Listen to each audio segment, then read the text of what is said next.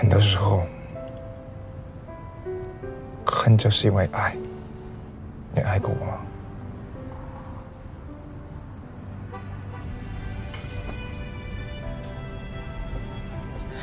你有你小的，我也有我小的。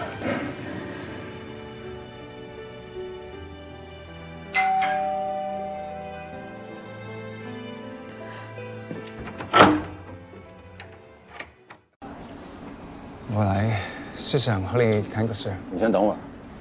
我想让你和谈静离婚。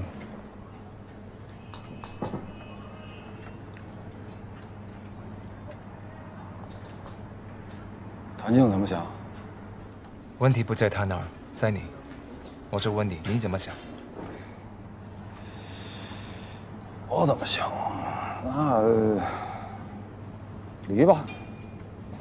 反正这日子也就没法往下过了。你打算出多少？你要多少？500万呢。你这样不是解决问题的态度，你这样我们没有办法谈下去。那就别谈了。你来跟我谈交易，我开价了，你出不起啊。您等会儿，我再问一句啊，你要是想让谭静过好日子呢，我不拦着。如果我能离，你能娶她吗？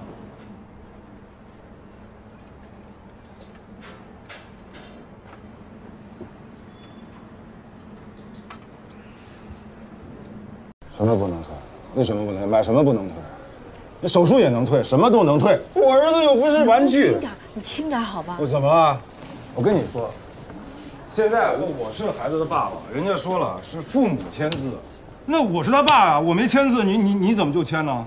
我就想问你，孙平的医生念什么？对，你给我。不是我先动的手，现在不说打架的事儿。他们现在这个手术就是一个高危手术，而且就是很正常，他们跟这个项目是有拿回扣的。那么我孩子不是命吗？什么拿回扣啊？你别瞎说行不行啊？你有什么说什么，这个手术我们讨论了很久，是正规手术，什么拿回扣不拿回扣的？那怎么你是不是当妈的？我是不是他爹呢？那我还帮着他们说话。如果这么下搞，干脆这项目就停了，手术我也不做了。方主任，我们都准备好了，明天手术还是继续做吧。我没准备好。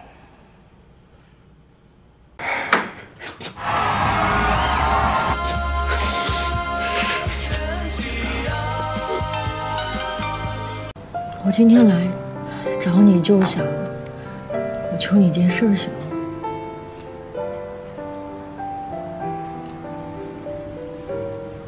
去给聂医生道个歉。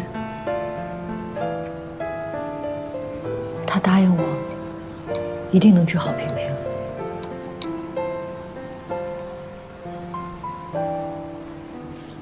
就给人道个歉。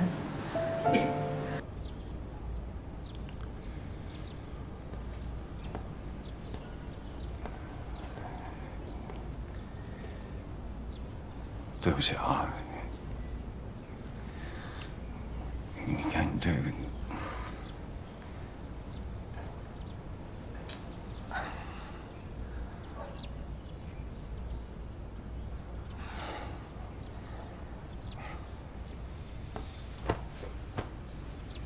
聂医生，对不起啊，我给你赔个礼道歉。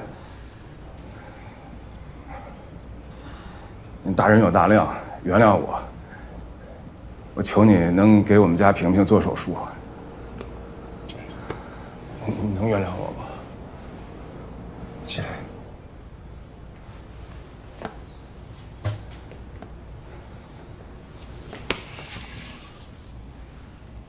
治不好平平，我弄死你！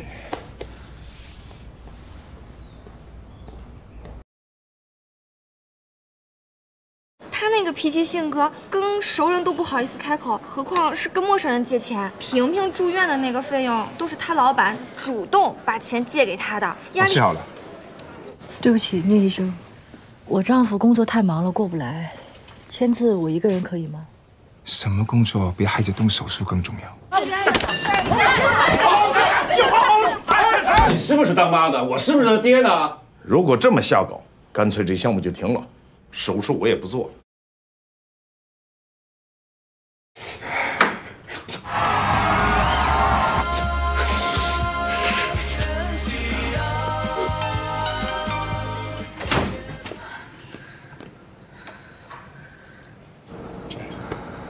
你能原谅我吗？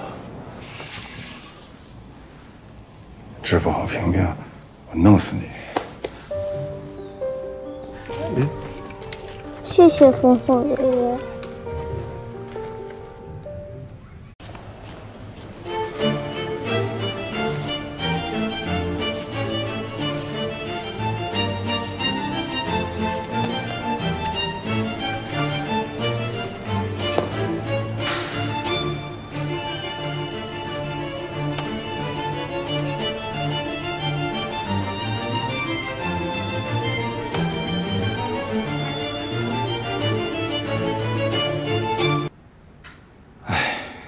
我都不知道怎么搞的。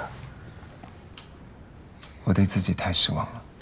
我已经跟自己讲得很清楚，我要下定决心，不要反反复复。